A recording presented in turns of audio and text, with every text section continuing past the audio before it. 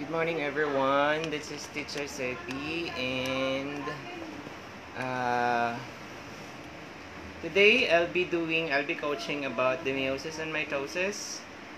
Uh, ayun.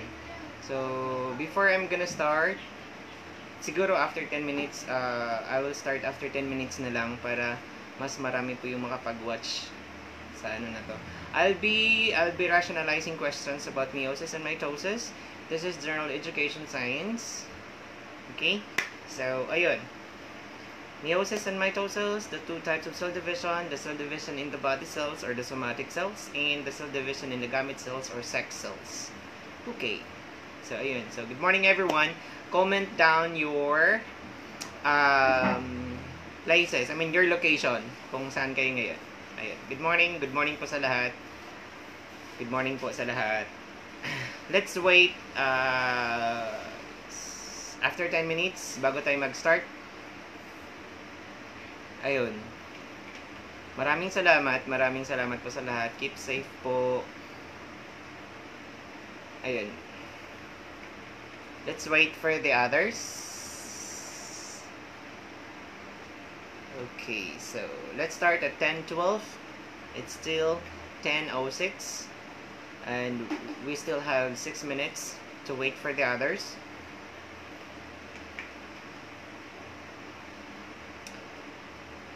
Good morning. Good morning, Fernandez J.E., my baby. Okay, anyway. Brooks Point, Palawan po. Sherma K. Casilan. Ma'am Shema, good morning from Palawan. Watching here, sir. Thank you po for the videos. God bless. Ma'am Joanne, good morning po. Welcome po, Ma'am Joanne. Ayun.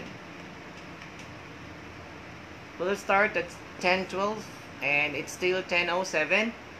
We still have 5 minutes to wait for the others. Please do share this video para maka-ano tayo ng iba pang gustong sumali sa session na to. Good morning po sa lahat.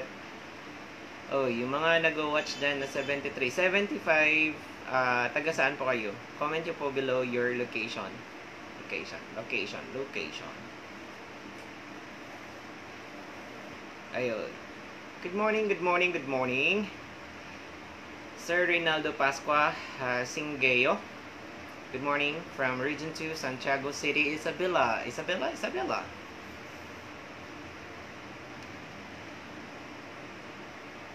Na-excite ako mag-discuss about meiosis and mitosis. Meron tayong mga questions din. Good morning from Valencia, Bukidnon. Maayong buntag, Ma'am Pinkish White. Maayong buntag din ha sa atong mga kaigsuunan sa Bukidnon. Labi na gyud dito sa mga mulumulupyo diha sa Mindanao ug sa Kabisayan. Maayong buntag kaninyong tanan. From Lake Cebu, South Cotabato, sir. Oh, Sir John Leong. Maayong buntag, mayad nga aga. I don't know in Jensen. Is it South Cotabato, it's Ilonggo, right? Bagong Silang, Caloocan North. Ma'am Regine Felix Rivera, good morning. Good morning, Sir De La Cruz JC. Good morning po. Good morning, sir, from General Santos City. Maayong buntag, Ma'am Ellen May Banyas. Good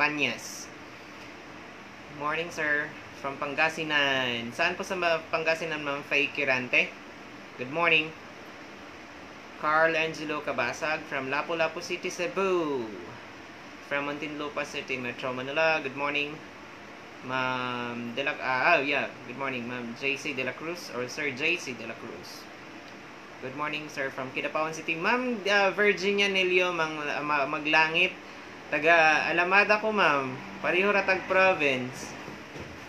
Good morning from Apayao, Sir Rovelin Pokin, Ma'am Rovelin or Sir Rovelin, I'm sorry. Villa de Amor, good morning from Manila. River City Residences, keep safe, teacher. Thank you so much, Ma'am Villa de Amor. Good morning po. Thank you so much. Keep safe din po.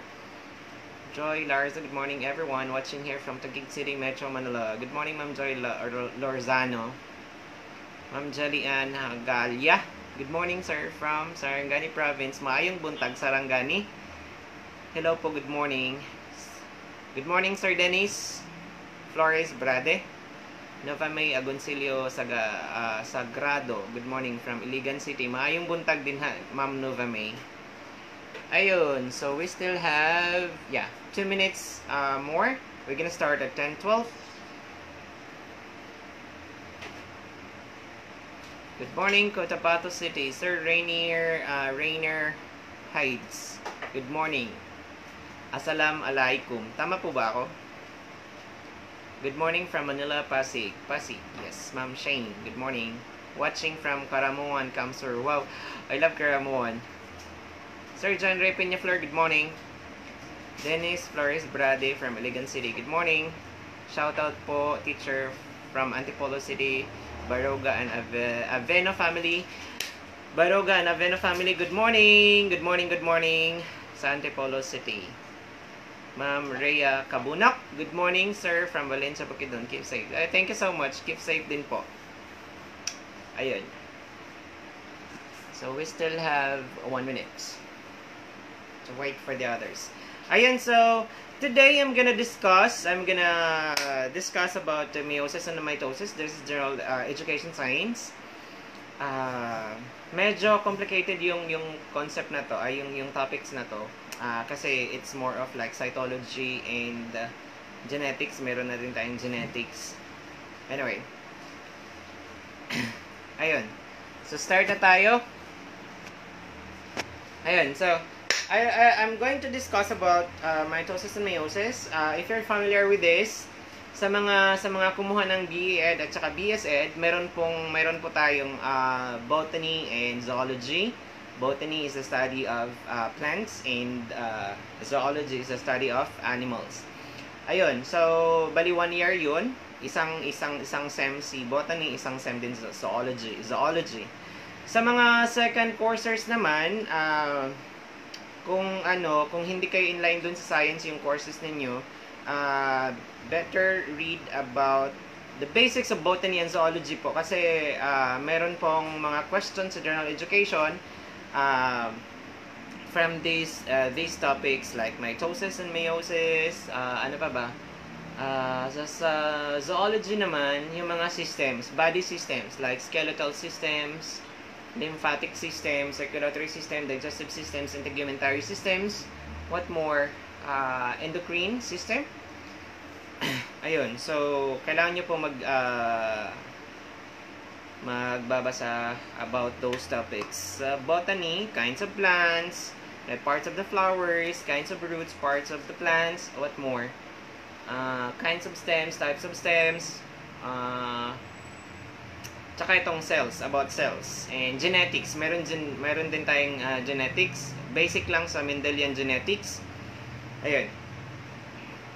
So, I'm gonna discuss about mitosis first. Okay, so meron tayong dalawang cell division. Meron tayong dalawang klaseng cells kasi na dinidil sa katawan natin. Lahat na makikita sa katawan natin, except sa sex cells, like the sperm and the eggs, cell division nun, yung lahat ng cells ng katawan natin except the reproductive cells or the sex cells or the gamete cells are undergoing the mitotic cell division or the mitosis division of the somatic cells, or other names for somatic cells is what's this? Body cells. Okay? Body cells. Ayun. Good morning po sa lahat. Good morning. Ayun. So, nasaan na ba ako? Cell division naman sa sex cells, yung sex cells natin or gamete cells or reproductive cells, yan yung meiosis. Okay? So, meiosis is the cell division of the reproductive cells, or other names for that, they call it gamete cells or sex cells. Okay? So, dalawa lang po yun, sperm cells and egg cells. Ayun. What more? Si mitosis and meiosis, medyo malaki yung, sobrang malaki yung differences nila kasi, as I've said, mitosis is the cell division in the body cells. Lahat, body cells natin, yung sa muscle cells, sa bone cells, okay? Lahat ng types ng cells na nasa katawan natin except the reproductive cells as I said. Okay, so si mitosis naman, isang cell division lang siya, okay? Isang cell division lang siya. Isang phase lang, I mean, because yung meiosis, dalawang phases yung cell division niya. So, meiosis 1 and meiosis 2. I'll be discussing each phase. But before that, I'm gonna discuss the whole cycle of the life cycle of the cell. Okay? So, yung buong cycle ng cell, ang pinakamaliit na portion doon is the cell division proper. Okay? So, shall we say, siguro mga 6% or 5% ng life cycle ng cells is in cell division. Pero yung 94 to 95% ng life cycle or lifespan ng cell, meron tayong tinatawag na interface. Okay? Sa interface, meron tayong parts din doon. Okay, so ganito yun. After the cell division, meron tayong tinatawag na interface, and then yung interface na yun mayroong 3 parts, okay? Sobrang laki ng time na ginugugol ng masses ng cells sa 3 parts na to or sa interface na to. First part dyan, yung tinatawag din yung gap 1 or G1 phase, okay? Sa G1 phase, kasi kakatapos lang ng cell na mag-divide, usually after the cell division, yung cells, dalawang cells or yung yung daughter cells, usually ang liit nila kumpara dun sa parent cell. So the normal cell, normal size of the cell. So ang gagawin ng cell after the cell division, kasi sobrang liit nila, mag-grow yan. And that is happening in the G1 phase or the gap 1 phase, okay? In the interface. So lalaki siya during G1. Okay, so after G1, okay, so this is just like G1 or the gap 1 phase. This is spent by the cell in just like total growth. Okay? Total growth. Now, ang sunod ng grow lang siya, grow. Okay? So, lalaki na siya. And then, ang susunod ng G1 phase, S phase naman. S phase or the synthesis phase. Okay? When I say synthesis, this is production. S phase, ang nangyayari dito, kasi after the cell division, kung makikita nyo, yung chromatins or sister chromatids joined by this one, the centromere, isa lang siya, para siyang thread-like structure. Okay? Thread-like structure, isang ganun lang siya. And then may centromere tayo dyan. During the synthesis phase, yung isang thread-like structure na ito, magdi-divide yan siya, magre-replicate yan siya. We call this chromosome or the DNA replication. When I say replication, kasi mag-undergo na ulit na siya ng cell division, kailangan niyang mag-replicate, or replication means copying, okay, of the DNA. Now, in this part, ito siya, magdi-divide siya into 2, okay? Magre-replicate siya, ganun. Sa babab din, mag-ganon din siya. So, mayroon na tayong parang ganito, yung itsura ng chromosomes, okay? Yung kuko, something like that centromere, or the one that holds the sister chromatids together, okay? So, dalawa na siya. And then, ito ding yung centriole, yun yung magpo-produce ng spindle fiber na maghihila ng chromosomes during the cell division, okay? So, isang lang siya, sa isang cell, isang centriole lang siya. But during the S phase, this centriole will copy itself or replicate and then becomes 2, okay? So, parang bilog lang to siya, okay? So, pupunta siya sa kabila ng magkabilang side.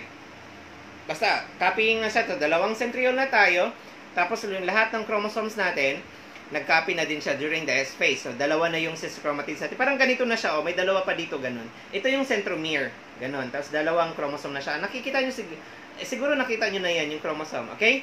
Ganito siya. So, after this, the synthesis, in the synthesis phase, DNA replication and the centriole replication lang ang nangyayari. Okay? So, after the replication, sunod nun is the G2 phase or the gap 2 phase. Okay? So, anong mangyayari sa gap 2 or sa G2 phase? Sa G2 phase, continued growth pa din. Okay? Continued growth lang siya.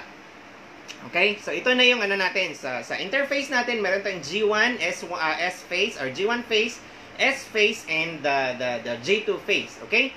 After this, we call this one, the three of these phases are what we call the, what's this?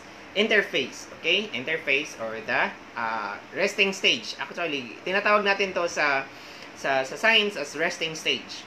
Now, sunod nito, doon na siya sa pinakamaliit na portion, which is the cell division. And then, cell division na to, mayroon siyang 4 na phases. Okay? 4. Sobrang liit na ng portion na yon. Sobrang liit lang ng time na spend ng cell doon. Pero, may 4 na phases yon.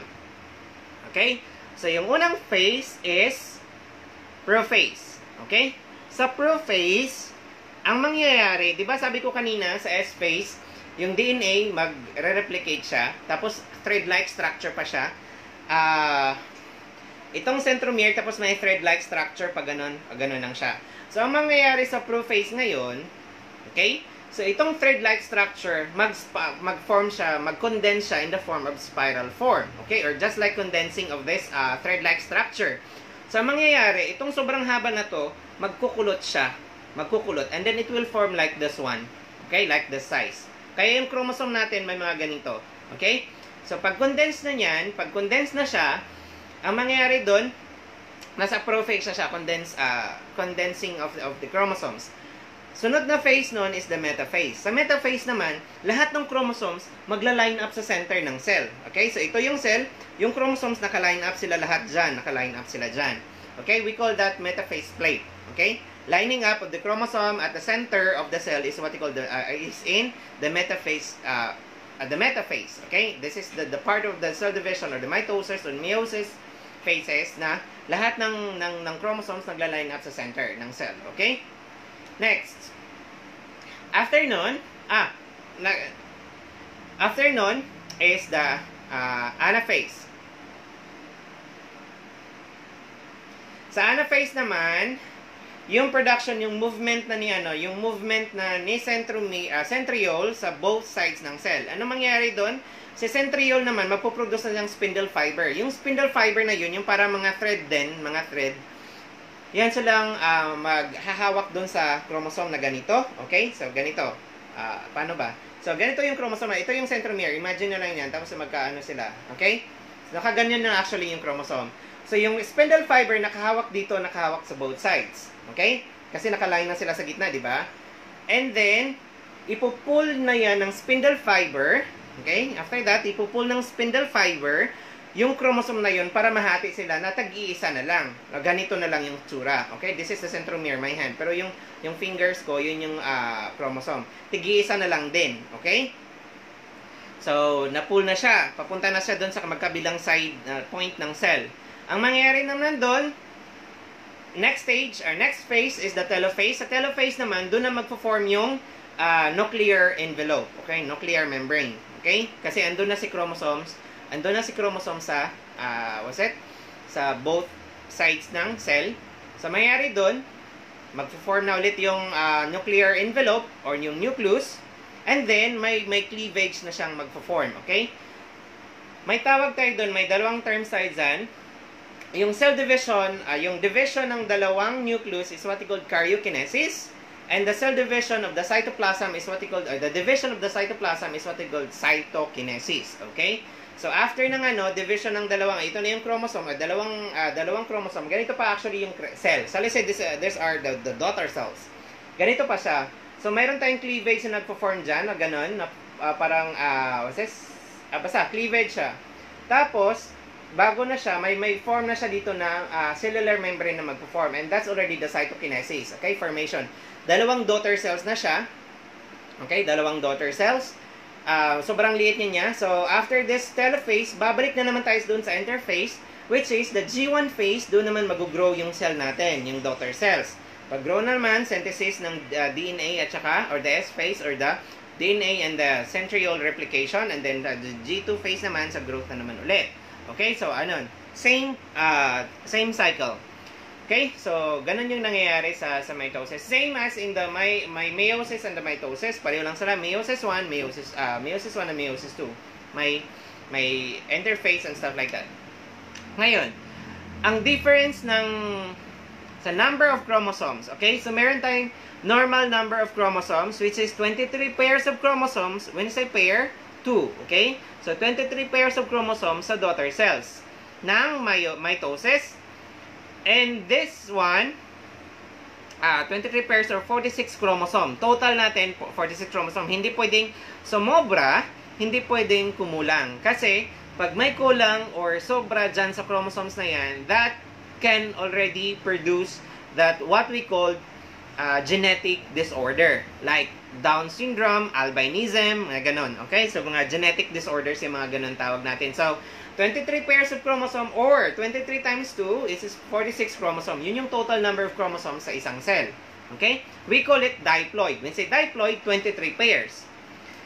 Si meiosis naman, nagpo-produce siya ng cells na may 23 chromosomes lang, hindi pairs. Okay? Bakit? Explain ko yan mamaya. Okay.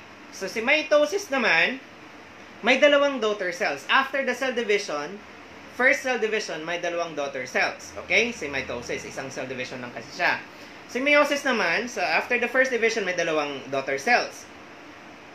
Tapos, mag-meiosis 2 again siya. I mean, mag-undergo ulit siya ng cell division and that's already meiosis 2. And this cell will produce 2 daughter cells again and then this other cell will produce 2 daughter cells. So, si meiosis, magpo-produce ng 4 daughter cells of haploid. And then si mitosis, mag-produce ng 2 daughter cells, diploid. Sinabi ko kanina, yung diploid, 23 pairs of chromosomes or 46 chromosomes. Si meiosis naman, haploid lang siya or 23 chromosomes lang. Alam nyo bakit? Kasi, si sperm cell and egg cell, tag 23 chromosome lang siya. Kasi when they meet, during the fertilization, they form a total of 46 chromosomes, which is the normal number of chromosomes. Ano kaya mangyayari pag yung sperm cell at egg cell may 46 chromosome, what will happen? The fertilized egg or the zygote will have the 92 chromosomes and that's really very abnormal kasi isang chromosome pa nga lang ang madagdag, sobrang abnormal na yung organism na ma-produce, how much more kung 92 na. Okay, so ganun yung explanation dyan kung bakit si meiosis nagpo-produce ng haploid or 23 chromosome kasi si sperm cell and the egg cell, when they meet together during the fertilization and they form the zygote, zygote will have the total of 46 chromosomes, which is the normal number of chromosomes. Okay? So, ganun siya. Ayun. Ang dami kong sinabi. Ayun. So, good morning everyone. Ayun na siya. So, let's start to rationalize some questions about meiosis and mitosis. Basta tandaan nyo lang yung tandaan na yung mga sinabi ko about dun sa mitosis and meiosis. Number 1 question, mitosis is a cellular process that produces, as I told you, mitosis. Okay? What's mitosis again? Choices. 2 genetically identical daughter cells. B. 4 genetically identical daughter cells. C. 2 similar but genetically identical daughter cells. D. 4 similar but not identical. Letter C is 2 similar but not genetically identical daughter cells. And letter D, 4 similar but... Okay, so, as I've told you, mitosis produces 2 daughter cells. Okay, so the choices natin na pwedeng isagot is between A and C. 2 daughter cells. Okay? Sinabi ko pala kanina, yung sa mitosis pala, kung ano yung parent cell, kung ano yung genetic composition ng parent cell, pag nag-divide siya, pareho sila ng genetic composition. Okay? Genetic composition, pareho lang. Wala siyang Whereas the meiosis, magkaiba yung genetic composition. Kasi synapse happened during the meiosis 2. Okay? So, when I say synapse or the exchange of genetic code happens during the cell division. Kaya yung 4 daughter cells ng meiosis, magkaiba yung genetic composition nila sa meiosis kasi may nangyayaring synapse or like the exchange of the genetic code. Okay? Whereas the mitosis, pareho lang kung ano yung genetic code ng parents or genetic composition ng parents, same lang sa daughter cells niya. Okay? Tandaan nyo yan. And then, meron ding mga nagtatanong about identical and fraternal twins. Okay? So, anong nangyayari? Bakit sa identical twins magkapareho? Bakit sa fraternal twins, kahit twins sila magkaiba? Yung features, facial features and everything. Okay. So, sa fraternal twins kasi, maaaring yung isang egg, dalawang sperms ang nag-fertilize. So, ang mangyari dyan, mag-divide siya. Okay? Mag-divide siya. So, dalawang organism ang ma-form. Different composition kasi yung sperm cell na to na pumasok dito sa kabila and sperm cell sa kabila, magkaiba yung genetic composition nila. When they meet with this egg, with the same genetic composition, iba pa din ang magiging resulta ng features nila kasi magkaiba yung sperm. Magkaiba yung genetic code. As I've told you earlier, lahat ng daughter cells ng meiosis, the sperm cell and the egg cell, magkaiba yung genetic code after the cell division kasi may synapse na nangyari or exchange of genetic codes. Okay? So, ganun siya. Whereas, yung identical twin naman, kaya magkaiba yung fraternal twins, magkaiba yung tsura nila kasi magkaiba yung sperm na pwedeng ganung case. Magkaiba yung sperm na pumasok, dalawang sperm, tapos iba sila. Okay? So, meron din tayong identical twins. When say identical twins, isang sperm cell, isang egg lang siya, pero yung after the fertilization, the zygote divides, I'm sorry. Okay? So, kaya magkapareho sila ng feature kasi yung si egg na pinasukan tsaka isang sperm lang, pareho lang yung genetic composition nila, pag dito, pareho lang kasi nag-divide pa din yung cell after the fertilization. Okay? So, ganun yung nangyayari dyan. Kaya yung identical twins natin, magkapareho talaga yung mukha. At saka features, halos lahat. Okay? So, ganun po siya. And good morning everyone. Ayun, so, sa first question ulit tayo. Mitosis is a cellular process that produces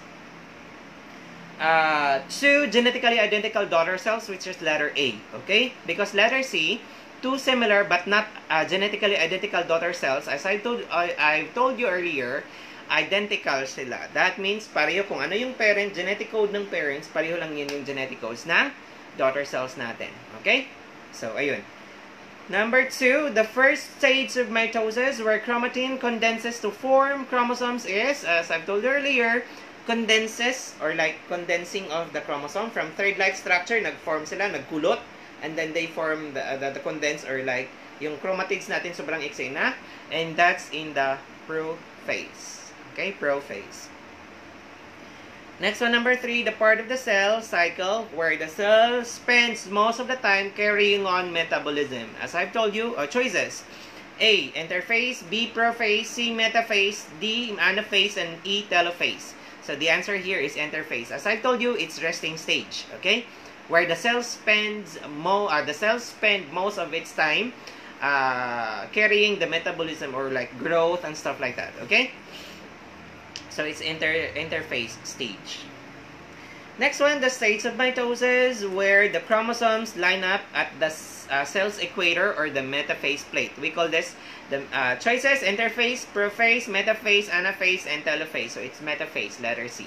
Okay? So based on what I have discussed. Next one, the states of mitosis where the spindle fibers pull the chromatids toward the centrioles. Okay? Yung paghati ng chromosome. This happens in A, interphase, prophase, metaphase, anaphase, and telophase. And that happens in after the chromosomes line up at the center during the metaphase, they're gonna be pulled up by the spindle fibers towards the different or the opposite sides of the cell, and that happens in the anaphase stage. Okay? Ayun. Next, the centriole. A centriole is A, a cell structure that produces chromatin. No, it's wrong. A cell structure that produces chromosomes. No, it's not. Cell structure that produces centromeres. No, it's not. And the cell structure that produces spindle fibers. This is letter D. They are the centrioles are the ones responsible for the production of the spindle fibers, which are used in the anaphase stage to pull the chromosomes or split the chromosomes, okay, into two. And yeah, and then pull the split chromosomes into both sides of the cell. Okay? Ayun. So, number 9, what is the function of the centromere? Centromere, ito yung sabi ko sa inyo, ito yung chromosome, nasa gitna siya. Okay? So, ano yung function niya? A, to hold sister chromatids together. Actually, this is the answer. Okay? And then B, to pull the chromosomes. No, it's not because it's a function of the spindle fibers. C, to push the chromosomes. No, it's not. Letter D, A, and C. Actually, it's wrong. So, it's letter A. Okay? To hold the sister chromatids together. Sister chromatids, tawag natin yung dalawang strand ng chromosome sa itaas o sa baba. Okay? Okay, so how many chromosomes do human somatic body cells have? Okay, sinabi ko sa'yo kanina, ilang chromosomes ang somatic body or the body cells. Or this is happening in the mitotic cell division and because body cells. Sabi ko sa inyo kanina, genetic composition ng parent cells pareho pa rin sa daughter cells. Okay, and that is 46 chromosomes or 23 pairs of chromosomes. Magkaiba yun ha, 23 pairs of chromosome and then 23 chromosomes. 23 pairs of chromosomes, daughter cells ng mitosis. 23 chromosomes, daughter cells ng meiosis. Okay, next one. How many chromosomes do human gametes or eggs and sperm have? There are 23 chromosomes or because these two, the sperm and the egg, are haploid. Okay? 23 chromosomes. Kasi when they meet together, they form the normal number of chromosomes which is 46. Okay? 23 plus 23, that becomes 46. Next, how many gametes form from the parent cell to that undergoes meiosis 1 and 2? So, sinabi ko sa inyo kanina, 4 na daughter cells. Okay? So, ayun. Next one, a cytokinesis is a cell division of a cell, chromosome, cytoskeleton, or cytoplasm. This is the cell division of cytoplasm. Sinabi ko sa inyo kanina. This is letter D. Okay, next one. Gametes have blank number of chromosomes. Diploid, haploid, polyploid. Okay, so it's haploid. Sabi ko sa inyo kanina, 23 chromosomes lang. Haploid. Diploid is 46 chromosomes. Next, a zygote has blank number of chromosomes. Zygote, this is fertilized egg. So this one has 46 number of chromosomes and that is a diploid, haploid, polyploid. So it's diploid. Okay? Next, why are there two sets of phases in meiosis? A, to produce double number of chromosomes in each gametes. No. To produce half the number of chromosomes in each gamete and then to produce the triple number. Okay, so it's half the number of chromosomes. Okay, so yun yung purpose din. Half the number of chromosome or haploid kasi kailangan nilang when these gametes, two gametes meet during the fertilization, sinabi ko kanina, they will produce a normal number of chromosomes which is 46. Okay, so ayun. Next one, we have, what is a gene? Okay, gene, a malignant growth resulting from uncontrolled cell division. So this is malignant growth malignant growth resulting from uncontrolled cell division. This is a cancer. Okay, malignant growth of cells. Okay, that means the cell grows above normal or the abnormal size. Okay, it grows bigger. Okay, that's cancer. A segment of DNA that controls the production of protein. So this is, gene is a segment of the DNA. Okay, so and then the third one is an arrangement of chromosomes used to detect genetic abnormalities. Detection of genetic abnormalities like albinism, what more, Down syndrome, and other genetic diseases, that is karyotyping. Okay, karyotyping. So ayun. So, meron din tayong sa I'll just discuss a little bit of genes and dominant and recessive alleles and stuff like that. Okay. So, sa genes natin, meron tayong tinatawag na dominant and recessive. When I say dominant, this gene appears in each generation. Okay? Pero si recessive, they only appear sometimes in generations. Okay? So, like, first generation, they appear, and they will appear again the fourth generation, ganun. So, recessive. When you say recessive, weak genes sila. Okay? Weak alleles. Whereas the dominant is very strong. Okay? So, that's why they're very strong. They appear, and then they are, they are being shown in each generation. Like, shall I say, sa pedigree ninyo, okay, sa family nyo, family tree, yung dominant sa inyo is being tall. Okay? So, lahat ng generations niyan, mayroong mga tall.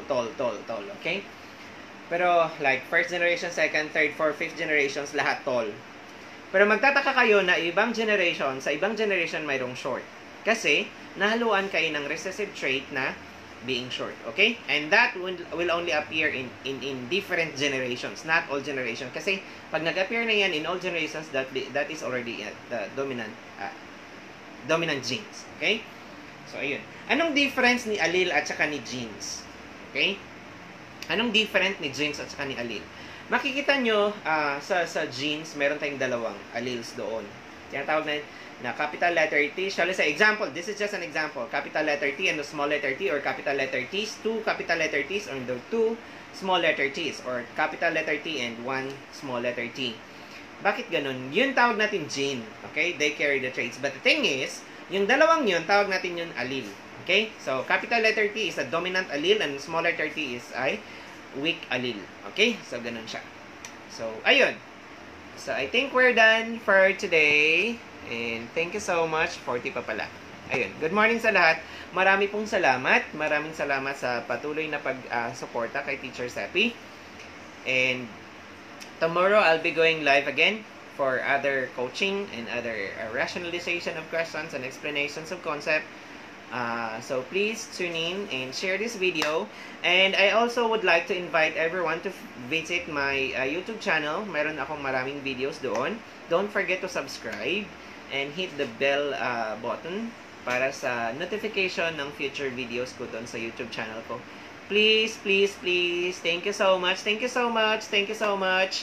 God bless. And thank you po pala. I would also take this opportunity to thank the frontliners, our frontliners in the Philippines, taking care of us during this crisis. Maraming salamat po sa mga doctors, sa nurses, sa mga helpers nila dun sa hospitals, like the janitors, also to the police and the soldiers and what more.